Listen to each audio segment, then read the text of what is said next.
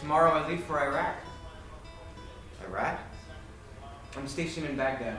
What the fuck are you doing in the military? I would have thought you'd had a PhD in particle fucking physics or something. Yeah. No, I mean, I decided, you know, I'd join the reserves. That's all. Well, we're doing this incredible play called A Prayer for My Enemy by the amazing Craig Lucas, directed by the incredible Bart Shear with this just unbelievable group of actors. It's sort of a family drama that's that crescendos during the 2004 ACLS playoff when Boston broke the curse and beat the Yankees. But that's so much the crust of the earth, you know. It has such a deep core.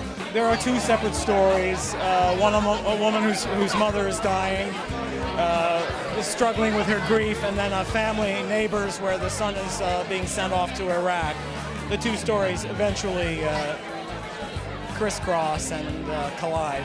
I think it's a sort of a universal family, especially in America. I think almost everybody I know who's seen the play comes backstage and says, oh my gosh, that was my mother, that was my dad, that was my...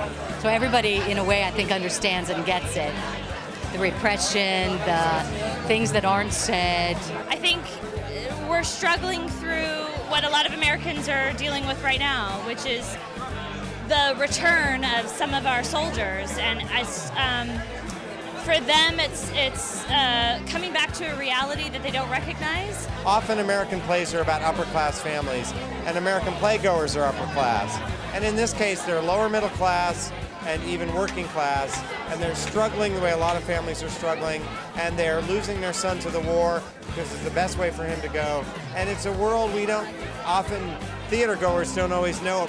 So often plays or movies or televisions or even fiction, you know, narrative fiction, gives you sort of somebody to stand behind that's safe from whose point of view to witness the proceedings. And this play sort of takes that away from you. You know, you sort of think you can choose that person, and so you go and stand behind them and identify with them for a while, and then suddenly they're losing their way and being horrible, and you sort of step away from them and go, oh my God, I didn't think that's who you were. I like how emotional it is. I like how political it is. I like how uncharted it is.